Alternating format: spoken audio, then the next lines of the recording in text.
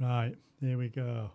This is a follow-up video to the reincubate camo phone app instead of using a webcam.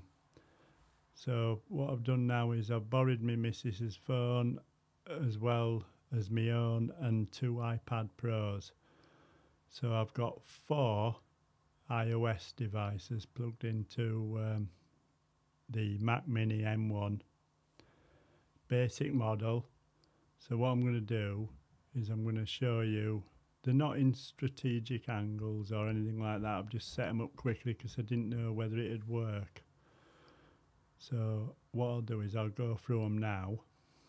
I've got an iPhone 10 XS Max, a little iPhone SE2, the newer version of it, a 2017 iPad Pro and a 2020 iPad Pro. So that's what we've got.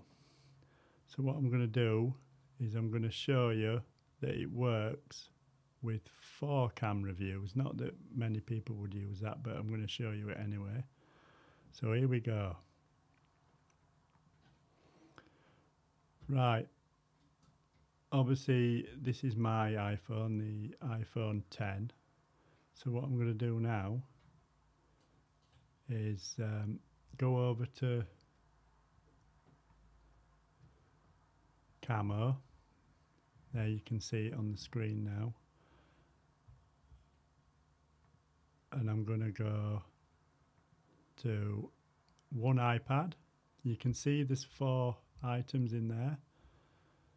There's one iPad, which is the 2020 behind me, looking at me now. Then that there is the 2017 version on the windowsill, just pointing there. And then my missus's little SE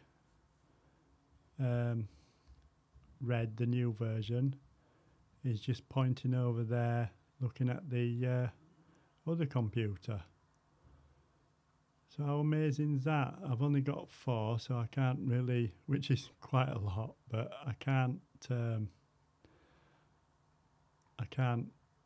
do any more than that because I haven't got any more devices. But that's just showing you how it works with 2 phones, 2 iPad Pros, all plugged in with their original charge cables.